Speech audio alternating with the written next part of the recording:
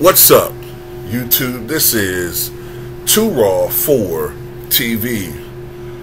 So before I get into this video, I want to give a shout out to a couple of subscribers for showing love to the channel. Much respect to the brother King Jeffrey for the donation to the channel via the Cash App. He says, I saw the scripted video on FanDuel, let's go, laughing emoji, money bag emoji. Oh yeah, that's what it's all about. That's what it's all about. But hopefully Denver can, you know what I'm saying, get around the script and still beat these motherfuckers. Much respect to the brother JB for the $10 donation via the Cash App. He says, LDLs using Ja to praise Braun for, quote, no scandals. Shaking my head. Well, of course he gonna have no scandals when you constantly get media protection the way he does. They tried to make Giannis like a bad guy because in his view he didn't think the season was a failure, making like he a loser or some shit, you know. Then all of a sudden they saying that Giannis should have took on the challenge of guarding Jimmy Butler, but don't nobody say that LeBron should take on the challenge of guarding Jamal Murray. You hear that? Do you hear them say that? And then conveniently, they bring up his foot injury, which I'm going to talk about in this video. But much respect to you brothers for showing love to Too Raw for TV. So, let me say this first off. I don't want to hear nothing about no age. I don't want to hear nothing about year 20. I don't want to hear nothing about no injury. Because this dude was on the record himself as saying his doctors said they never heard someone heal like he has. He has Wolverine-like healing abilities. His healing factor. Now all of a sudden when it's convenient, when he plays poorly, it's his injury again. I'm so sick of these media motherfuckers, and I'm so sick of these, you know, I can't even say the word no more. You know what I'm saying? They flag my videos to the point where if I say that term too much, you know the term I've coined on here, describing them, if I say it, they start to age restrict my videos. That comes from haters flagging my content, falsely flagging it for age restriction.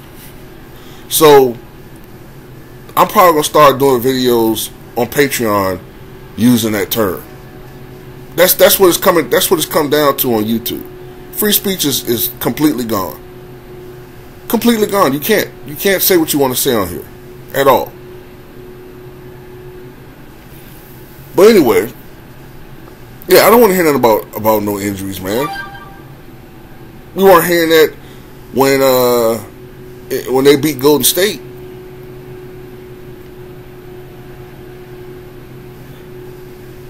When Russell Westbrook was missing shots down the stretch with the Lakers, what did you hear? All over social media, them blaming him.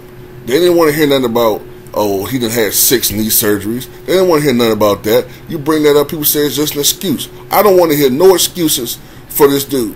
None. He choked, period. He choked. He choked. The last 2 games, he personally choked. The Lakers could be up 2-0 going back to crypto for the sweep. But no, he personally choked these games. Not Darvin Ham, not Anthony Davis. He choked. He did it. Him being selfish. It backfired on his ass. And I'm glad. Because in the past, he's done this before. Padding his numbers. Trying to get triple doubles. Trying to be the man, and it's cost him before. Like I said before, when you watch that bubble finals, LeBron choked away one of those games. They should have won 4-1, but he choked away one of those one of those games that should have been a victory. Why? Because he was chasing triple doubles. I can't remember exactly what he was going for, whether it was points or assists, but I know he was forcing something. I think he was trying to I think he was trying to pad his assist totals. So he was forcing passes and turning the ball over because he was trying to get a triple-double. And Miami came back and won that game chiefly because LeBron was tricking the game away. But did the media bring that up? Absolutely not.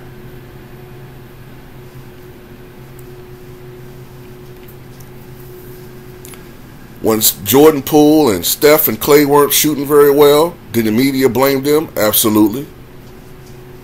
But will the collective mainstream love media ever blame this guy for anything? Absolutely not. It's always going to be on something else. I already saw Jay Williams, one of the biggest you-know-whats on YouTube.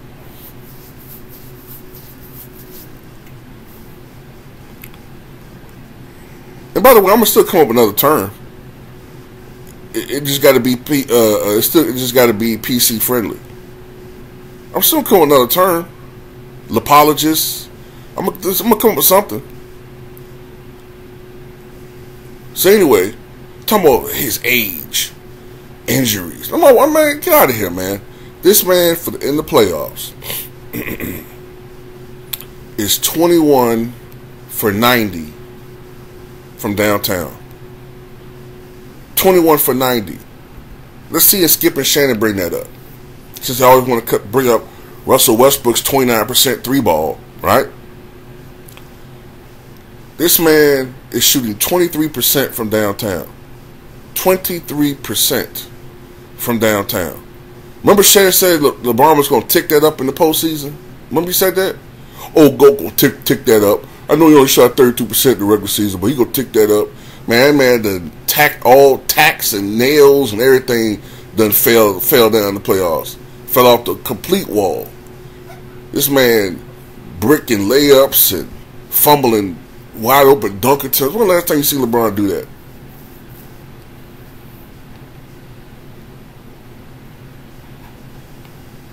He's falling apart.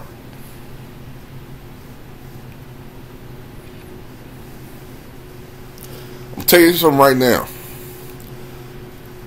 and I'm prepared for this.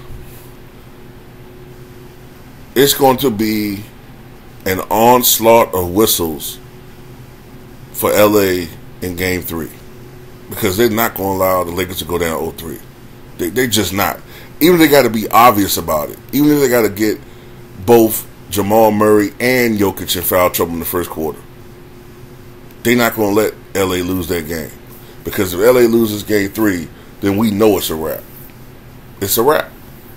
But if Denver can get one in crypto, it's over. It's over. And the media will know it's over.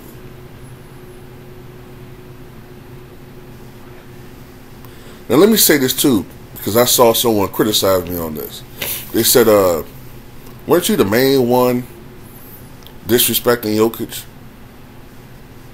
Well, I didn't think that it was just an open and shut case that this guy was the MVP. I didn't like how the media was walling Giannis out of the conversation. So yeah, I was highlighting when Embiid would outplay Giannis. Nikola Jokic. Yeah, I was highlighting that because I didn't like how the media would pick and choose what they want to talk about. Whenever the Bucks lose, and everybody know I'm right when I say this, whenever the Bucks lose, it's the first thing they talk about. But when the Bucks go on a 16-game winning streak, don't nobody care. Nobody cares. So yeah, at the end of the day, I'm not going to give your favorite player all the shine that you think he deserves. Nobody cared that Giannis hurt his back.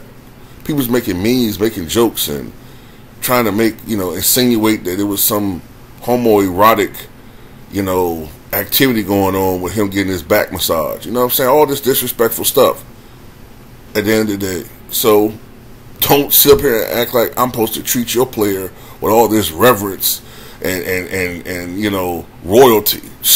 Yeah, get out of my face. I see all these LeBron fans and their feelings. Oh, oh, oh, oh, oh. Welcome to my world. How you think I felt for the last 2 years? All these jokes at Russell Westbrook's expense. How you think I felt when nobody gave Giannis any respect? Just a taste of it. It's just a one-day taste of what I've been feeling for 2 years, every day. So you go cry on the river. You go cry your river somewhere else. Because I ain't going to give a goddamn. And you better hope your boy don't get swept. Because if he does, I swear, you better unsubscribe from both my channels. Unsubscribe from these channels. Because I'm going to mess with LeBron all summer. And you fanboys. They better not get swept in this series. And also, before I leave, will the media make up their minds as to whether this is a great team or not? One day I'm hearing this is a great team. The next thing I'm hearing, they're the underdogs against Denver. I don't understand how. Because every time I look at ESPN or Fox Sports, all I kept hearing, prior to this series was, LA was the favorites. LA was the favorites. LA was the favorites. Shannon, the favorites. They're going to be the lowest seed of the win title. Nobody gave Denver no respect. Even I did. I admit it. But now all of a sudden, LA's the underdogs? Get out of here, man.